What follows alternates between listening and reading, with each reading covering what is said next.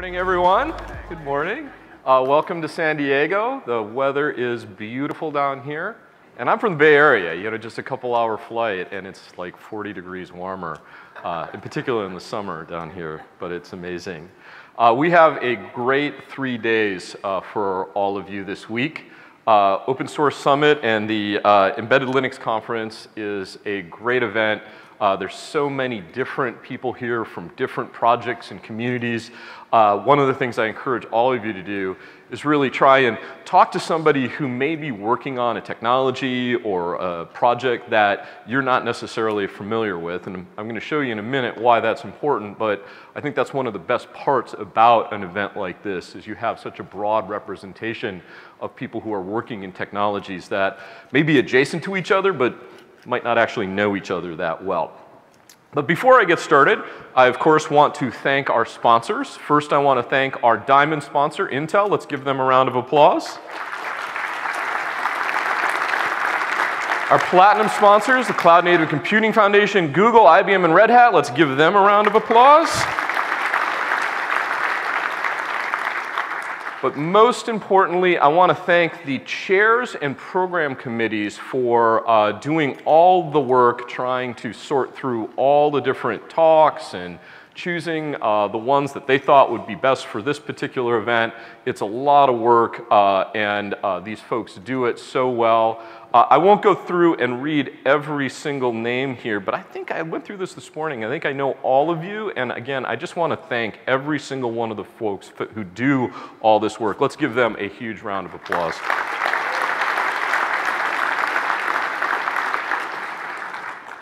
Please visit our sponsor showcase as well. Without the showcase, we can't do events like this, and there is a lot of cool things down there. I was checking it out yesterday when they were setting it up. This is on the 4th floor in the Sapphire Ballroom, so go down and check it out. Food and beverage is also located. The meeting and lounge spaces and developer lounge are all down there, the sandbox, so go check it out. Also, please check out the schedule on the go, so you can visit the schedule by using a QR code on the back of your badges, or just go to the website URL located there. A few other things that I wanted to mention is some of the diversity and inclusion initiatives that we have this week. Today we're hosting a Women in Open Source lunch at 12:55 at the Vela restaurant. If you haven't signed up already for that, please do. And we also have on Thursday a speed mentoring program at 2:20 p.m. That is on the elevation on floor 30. So also, if you haven't done that, haven't registered, please do that now. I also want to do a quick reminder about our code of conduct. It's prominently displayed. Any of our staffs can refer you to it, but essentially all attendees should feel welcomed and included at this event. If you have any questions at all, please contact any of the people wearing a staff badge or shirt, and they will be able to help you out as well. So with those housekeeping notes, I thought I would kick off this year's event with a cool video about an open source project here at the Linux Foundation. So let's just roll this quick video before we get started.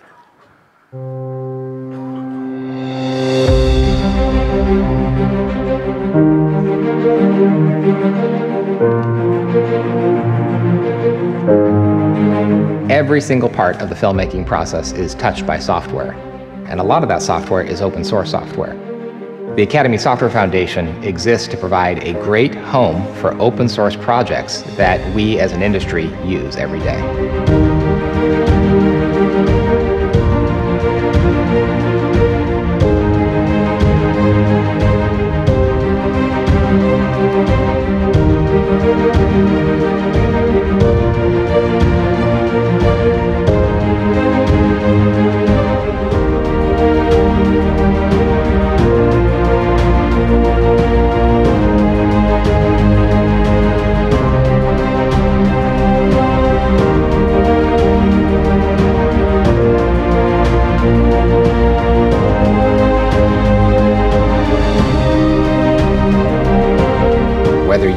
user of open source software, or an engineer, or a company that relies on open source software, we want to create the right ecosystem for you to get the most out of the open source software that you need to use.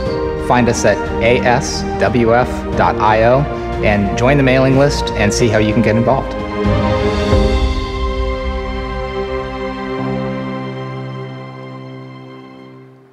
How cool is that? I'll tell you, 16 years ago, if you had asked me if an open source project would have Spider-Man, Iron Man, Rob Brito, who's the president of Industrial Light and Magic and is the chairman of the Academy Software Foundation, was nominated for a visual effects Oscar this year. It's just amazing, and the Academy Software Foundation, if you haven't heard about it or are interested at all in the visual effects industry or the film industry, it's one to check out. I will say, without necessarily, I mean, maybe I will pick on a few other projects, none of our projects have a real that cool, like, not even, well, so Linux has got the penguin, so cute, right? People recognize it, that's cool. The Cloud Native Computing Foundation has FIPI. How many here know the FIPI and Friends? So this is a very cute set of mascots. So okay, they're kind of trying to keep up with the Academy Software Foundation. And then our networking group has this really cool mascot. Very complex architectural diagram. They get it, it's their thing, okay. But you know, the cool thing is no matter whether it's networking, the Linux kernel project, Cloud Native Computing Foundation with projects like Kubernetes and many, many more, or the film industry with the Academy Software Foundation, you know, open source is really pushing innovation just beyond software into all sorts of different areas in tech. And I was talking the other day with John Corbett, who's the editor of Linux Weekly News. If you like Linux and you want a good source of news, Linux Weekly News is definitely a good one. And John was saying to me, like, you know, there's so many different projects at the Linux Foundation. You seem to be announcing new ones all the time, but you never actually talk about the method to that madness. And, you know, folks want to know, like, what's going on at the Linux Foundation, kind of why are you doing what you're doing? And I told him, like, well, one of the reasons for that is the first rule at the Linux Foundation is don't talk about the Linux Foundation. Meaning, like, we'd like to talk about the developers who work on our projects. We like to talk about the projects themselves. I think they speak for what we do with all the amazing outcomes, whether it's in the automotive sector or in embedded Linux or so forth. But I thought I would spend a few minutes today forcibly, kind of almost painfully talking about sort of where the Linux Foundation has been and where we're going so that it can give all of you a little bit of context and then finish by announcing a few more projects, a couple more projects that are joining the Linux Foundation family this week. So, as you all know, by our name, the Linux Foundation started out as a home for Linus Torvalds and as an organization that I often characterize just does the janitorial work for what is just one of the greatest projects and collaborative innovation efforts in the world. And by janitorial work, I mean, you know, we're there to keep the infrastructure running that enables that great investment. We're there to host events like this. You know, the original Open Source Summit was actually a Linux event where the whole idea was, hey, let's get these developers and this community together in person because we bet in a couple of hours we can reduce the email traffic on LKML by an order of magnitude just by letting people resolve differences face to face. We also work on providing a legal framework of managing trademarks, of helping to make sure that the intellectual property that the world is investing in and depending on is reliable and something that people can count on. So that's kind of how we got started, and that's not everything we do, but that's a decent summary of kind of how we began. Well, what happened next is we started then seeing communities sort of jump up right around Linux, whether it's projects like Yocto, which is an embedded build tool. How many people here work on the Yocto project? So quite a few of you, right? We're at the Embedded Linux event. You know, Yocto started off, Yocto came out of Intel and some other technologies that were in that area. I see Dave Stewart right there, who was one of the very early people working on that. And it's now grown to be really a de facto way that people build custom Linux systems. Carrier grade Linux was another one that came out of the telecommunications industry. So this kind of started going. So these were things that were kind of adjacent to Linux, and we started using kind of the tools and methodologies of what we were doing in those areas. And then along came new projects, this time in the networking sector. So Open Daylight came along back when software-defined networking was in somewhat early days, and the telecommunications industry was taking all of the hardware that they were using to run their global networks, abstracting that into software, and then managing that virtually. And at the time, an SDN controller like Open Daylight was a critical part of that transformation of these global networks. And so we worked with a huge set of stakeholders to build an open source project that would create a free open source controller that the industry could leverage, and they do to this day. That's when things started getting a little bit crazy. And more organizations and wholesale industries started coming to the foundation saying, we like what you're doing in terms of helping these communities grow, enabling these brilliant developers to create amazing innovation outcomes, building wholesale new markets around new categories of computing. And we started doing that in a huge way. You know, you just saw the Academy Software Foundation. We spent 2 years with the film industry and the Academy Motion Picture Arts and Science, convincing them and showing them how to participate, how to share their intellectual property, how to collaborate as a community so that they could open source all of the projects you saw on that reel and enable essentially more visually appealing and compelling film experiences for all of us. In the automotive sector, we've worked with now, I think, a dozen of the top automotive manufacturers in the world who are now using automotive-grade Linux in production in millions of vehicles to create that in-vehicle software experience that, you know, back when we started it, wasn't the top reason someone bought a car. People bought cars because of the color or gas mileage or the body of the car. Today, software is one of the top reasons why people pick one vehicle over the other. And when the auto industry knew that they needed to create a ton of software to enable their vehicles to have a rich experience, they chose open source and they worked with us to go tackle that particular effort.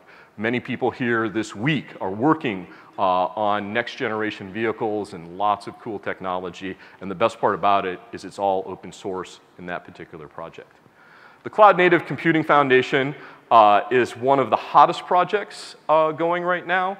And what I would remind all of you of is that the Cloud Native Computing Foundation isn't even that old. How old is CNCF now? 4 years? I'm getting a 4 years right there. It was started based on an initial contribution from Google with the Kubernetes project. Has obviously grown to many more projects. But the thing there is the work in open source was just part of the effort. I see there's a lot of folks here from CNCF in the audience, and I remember having conversations with many of you back then saying, you know, the real goal of this is not only to build technology and to enable Kubernetes to succeed, but to move the entire industry to a new way of deploying and developing, deploying, and managing software. This sort of container microservices approach using, you know, DevOps rapid methodology back then was a new thing and has become wildly successful. I think there are over 450 members of the Cloud Native Computing Foundation today, thousands and thousands of developers. We're going to be back here in November in San Diego, and we're expecting, I think, over 10,000 people here for the Cloud Native Computing Foundation event in November. So if you need a hotel room, you better sign up right now to get to that event. We even kind of started going beyond open source projects into things like Let's Encrypt, which is both an open source project and an actual service. How many people here know Let's Encrypt? Oh, that's awesome. When we first started talking about Let's Encrypt, it was not that many people, but essentially Let's Encrypt is the world's largest certificate authority. The idea here was if we could make HTTPS, if we could provide free TLS certificates to everyone, all of our security and privacy on the internet would be better. That if you build everyone up collectively to have secure ways of communicating, that would be better for society. And that has knocked it out of the park. Is there anyone here who works on the Let's Encrypt project in the audience? There's a couple people back there. This is just amazing work. It has done so well. TARS is another example of an RPC framework out of China, where we have projects coming in from other regions of the world using really innovative technology at high scale. And we're not just stopping at these initiatives, we're now pushing even further. And this year what you've seen is a move from not just open source, but also into open standards and open specifications.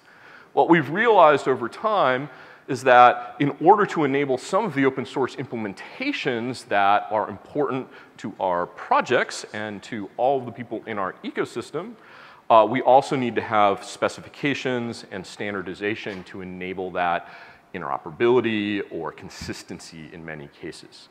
GraphQL is a great recent example of a project that has come to the Linux Foundation and is really, if you haven't checked out GraphQL, this is an incredibly important project.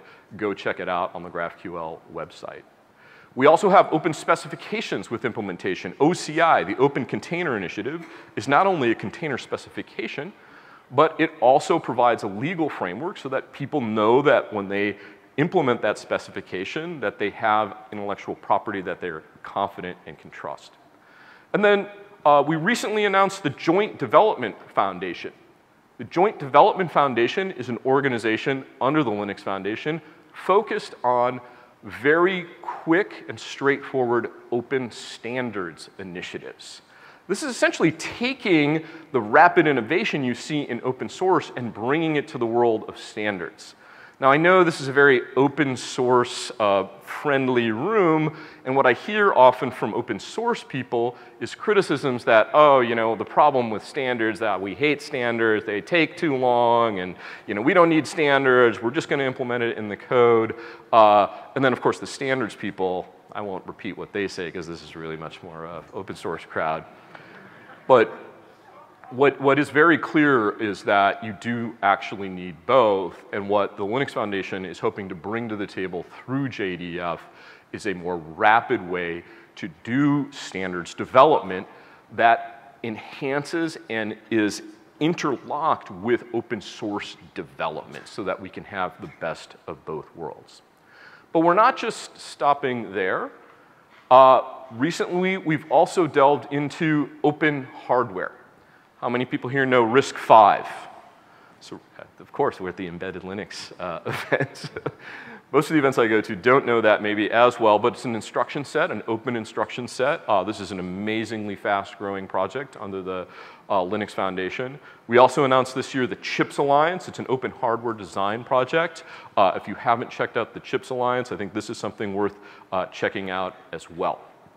And we have a few more open hardware projects that we're going to talk about in a little bit. But we're not even stopping there. So what you're seeing here is you've got open source projects at every layer of the stack, from the OpenJS Foundation, which has things like Node.js and a lot of JavaScript projects, all the way down to infrastructure, Linux kernel, down to firmware, hardware. You know, just at every gamut of the stack. That, combined with open standards, creates better, faster, open innovation. And the next generation of projects that we're starting to see emerge evolve around now open data. So open data is now something that we're really seeing is another new generation of open source-like projects that are important to all of us. In particular, as we see the need for data in use cases around machine learning and other things that make the world better for us, we need better ways, just like open source licensing for code, to license and share data. So one of the things the Linux Foundation did was we created an open data license agreement. It's 2 agreements that enable people to share, and organizations to share data. One is an Apache-like sort of permissive license. The one is more of a GPL-like restrictive share back license. You can choose based on whatever requirements you have. But what this does is provides a consistent way for people to license data sets to enable better interoperability, or better sharing, more importantly, amongst those data sets. We've also created something called datapractices.org, which is a set of best practices around how to actually share data. And we've even partnered with wholesale industries, in this case with our LF Energy initiative, to be able to share data inside of specific industry groups, in this case the utilities, so that we can enable that data to be used to lower your power bill, to fight climate change, and to produce a smarter distribution of energy that all of us can use. And so that's sort of been the evolution of the Linux Foundation in terms of how we've participated in open innovation, and how what started with and continues to be the most important open source project in the world with Linux has expanded beyond Linux to other layers of the stack in terms of open source, to standards, to open data, to open hardware, and we will see even more. And with that, I have a couple of new projects at the Linux Foundation that we are announcing this week. The first project I want to talk about comes back to the concept of privacy and security. And that project is the Confidential Computing Consortium. The Confidential Computing Consortium has been created to accelerate the adoption of essentially confidential computing, which is a form of encrypting not data at rest, not data in transit, but actually data in use. And we have an amazing set of organizations that are backing this, from Intel to IBM to Red Hat to Microsoft to Alibaba and many, many more.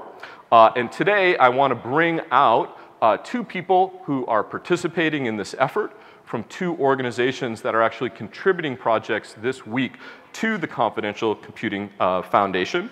Let's first bring out Lori Weigel, the VP of Architecture, Graphics, Software, and General Manager, Platform Security at Intel. Welcome. Please give her a hand.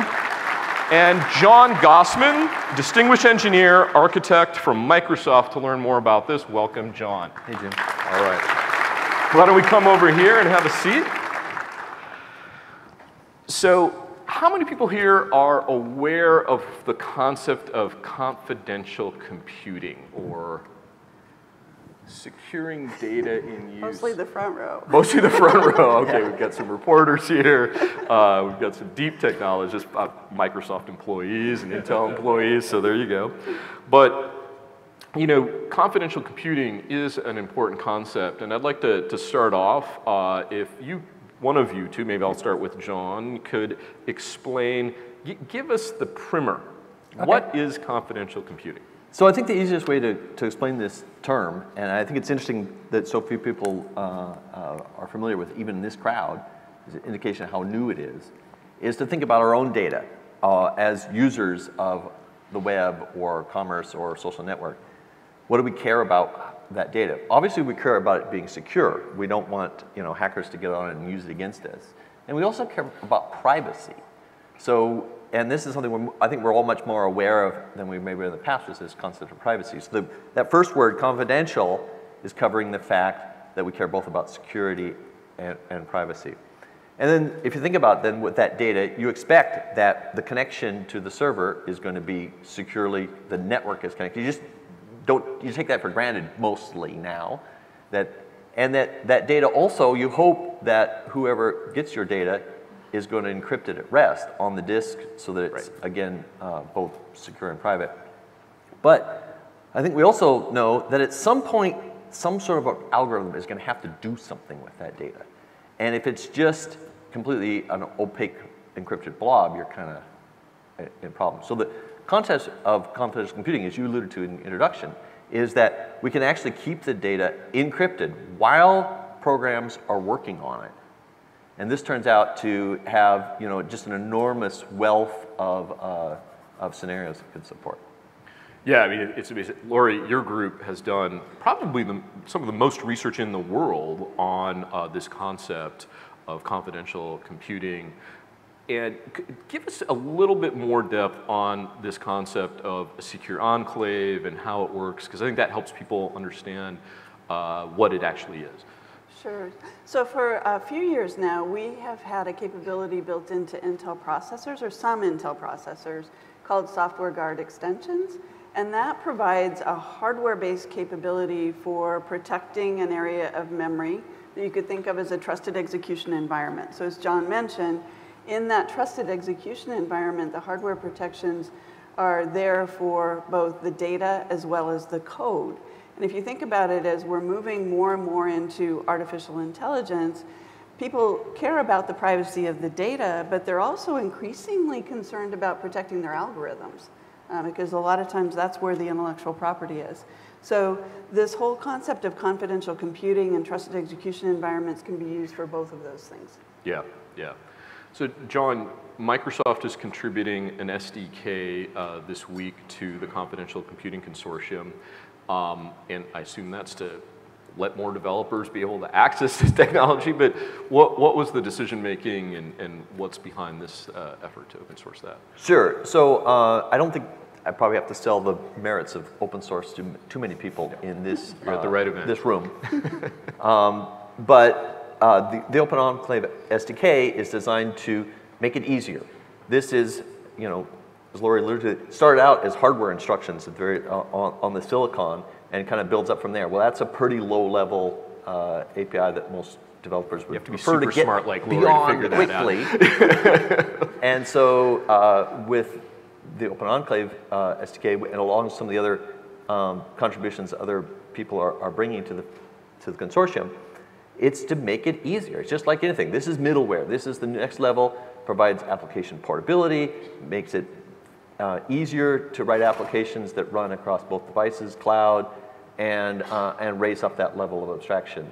And also bake in some patterns, because one of the things, again, with security software is you want to get the tricky bits right, and you want to have as many eyes and people looking at that and figuring it, making sure that that's correct as possible. Yeah. Well, tell me about why the time is right now, sort of the state. You know, I see a lot of big names up there, but what is kind of the state of the art of, you know, academic research and industry adoption of this? Like, why this particular project now? So we felt in particular that this was the perfect time to do this, because the technology, the concepts have been out there long enough that we're seeing a lot of traction in the research community. For Intel SGX specifically, we have more than 200 academic papers that have been published. But we're also seeing a lot of our ecosystem partners beginning to invest in this space. And so it's a really great time to bring those efforts together so that we don't end up with fragmentation. And in fact, we have the best minds collaborating on moving this forward and making it easy for developers to access it. You know, we live in a world where a lot of times convenience and privacy are in tension with each other. And this is a capability that has the promise of letting us have it all. But we do need to cooperate and collaborate to make that happen.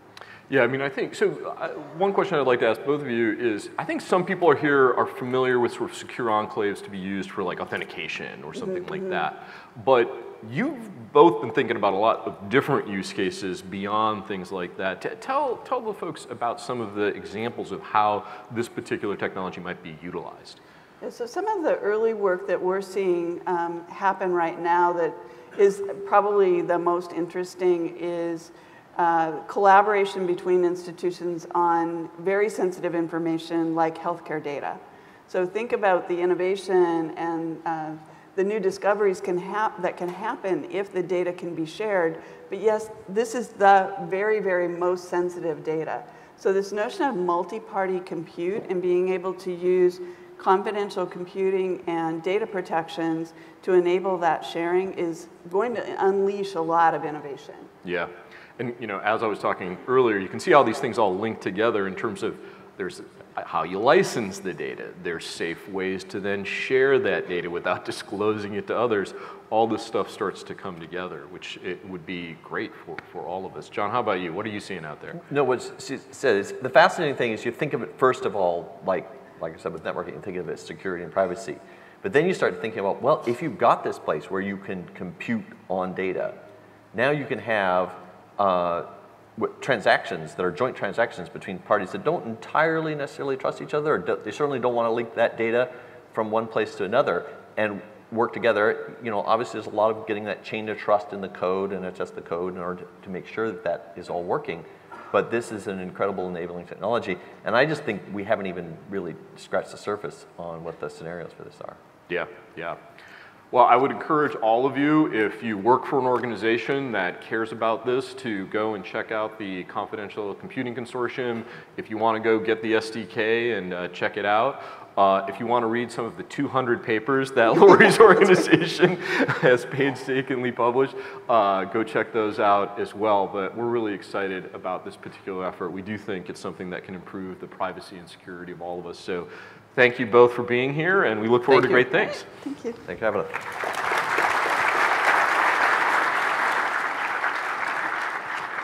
But we are not stopping there. We've got another open hardware initiative. So this week, we also announced that the Open Power Foundation is becoming a part of the Linux Foundation. This is a community that is enabling innovation on the power architecture. And here to discuss it with us is Ken King, the GM of Power from IBM. Ken, come on up. Thank you. I see Lori tried to trip you as you were walking out on stage there. Oh, now that we're good friends and we're talking about that, I think that we'll have to fix that. We got plenty of room for innovation for everyone. Tell us about what's going on in Open Power. Yeah, we're real excited. We let the news out yesterday, even though we're officially putting the press release on the wire today, and we've already got a lot of great press and analyst stories written about it. The community is excited. We've got endorsements from a number of different players. Basically what we're doing is we're taking we've seen what's been happening in the industry, right, with all the move towards big data, data explosion, AI, et cetera, and the need for greater levels of performance in the system, not just the processor, but in the system. Yep. And you look at some of the challenges going on at the processor with Moore's Law and other things. We've seen through the Open Power Foundation work over the last 5 years the need to drive much greater levels of integration with the accelerators, with the storage, with the memory, et cetera. And we've been doing that, and we've been driving that innovation. But we realized, as we see things going on with the Open Compute Project, things going on with other new open source ICEs that are coming out, and even others like hyperscalers and other players that are actually hiring chip designers and creating their own accelerators, their own capabilities to address that performance, that there is a need in the industry to take the openness of power to the next level. And that's what we've announced. Yep. We're taking the instruction set. We are now licensing it to the Open Power Foundation such that anybody can implement on top of it royalty-free with patent rights. Great. So now anybody can implement any kind of open capability, hardware capability on top of it without any concerns about what that means. And we've gotten a lot of great feedback on that. We're also taking that to a level of open governance, which is where our relationship is growing, which is now the instruction set architecture can be enhanced, extended, added to, based on an open model. So there will be an open governance workshop in the Open Power work group in the Open Power Foundation that will be the voting body for determining whether anybody's extension can be approved. And it just needs a majority vote for that. IBM gets one vote.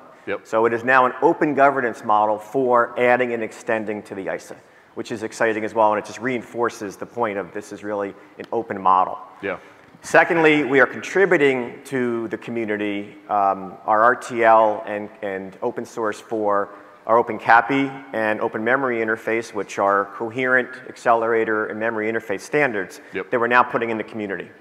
And we're looking to work with other communities like CXL and others to drive convergence to create truly a common open standard for those acceleration and I/O and memory interface capabilities. So we're excited about that as well.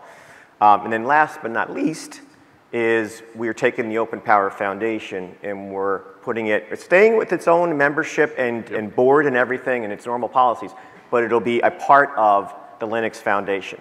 And we see that as a message to the marketplace. Linux Foundation is one of the leading, if not the leading, open source community and body in the industry. And having the Open Power Foundation as part of that is a statement to the industry that this is truly an open model. We have had great response just in the 24 hours or so. I'm getting LinkedIn requests like crazy for people that want to collaborate. I won't know the naming names and companies and so forth.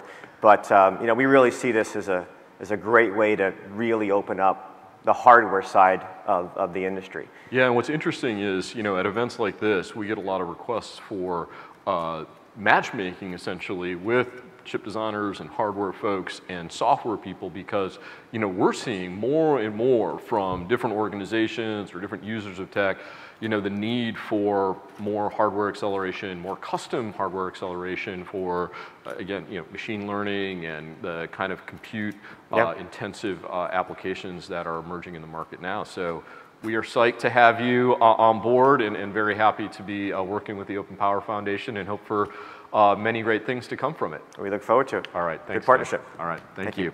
Thank you.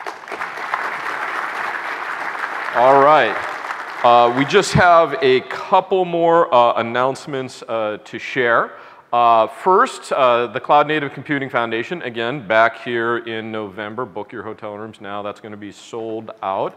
But they have added 49 new end-user members, including GoDaddy, LinkedIn, Vodafone. So now there are over 100 end-user organizations that are members of this particular effort. This is an important thing to look at because it really shows that the technology is becoming mainstream and widely adopted. Our Open Mainframe project is announcing new members and a ZOwie conformance program. So if you are a part of that particular effort, go check out the Open Mainframe project as well.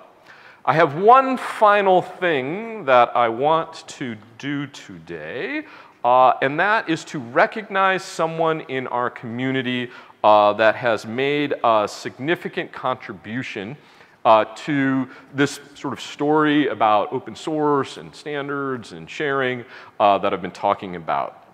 How many people here know the SPDX project, the Software Package Data Exchange project? So this is essentially a standardized way to share a software bill of materials across a supply chain. As open source becomes fundamental to all technology products and services, and as the dependencies and complexities of that grows with hundreds and thousands of packages in any product or service, the need for the industry to track what is actually in every technology product and service down to the package, version number, license, and so forth was recognized years ago as a problem that would come to fore. And in order to meet that challenge, the Linux Foundation and lots of passionate folks from the legal industry who wanted to track license compliance and intellectual property across that supply chain got together to figure out a good way to do it. And as you can imagine, when lawyers and engineers get into a room together, great things happen every single time. What's so funny? All right. But one of the people who really led this was an attorney who's now an attorney at Canonical, but her name is Jelaine Lovejoy. Jelaine has spent countless hours since 2009 working on the SPDX project, working to make sure that the requirements of a very complex specification of a very complex software supply chain could happen. And really, one of the gifts that Jelaine really has is building a bridge between legal minds and software minds, which is a true, true gift. So as part of that, we want to recognize Jelaine Lovejoy by giving her an award today to honor her for her service in the legal community. Is Jelaine, where is Jelaine? Can Jelaine please come up on stage? Somebody's pointing. Is she? Where, oh, there she is. Oh my God. Jelaine, here's your award. Thank you. I've known you for a long time. You have. Thankless hours, so much work. I have seen you so patiently explain legal concepts, almost repeating yourself over and over. Okay, one more time. Let's talk about rule of law.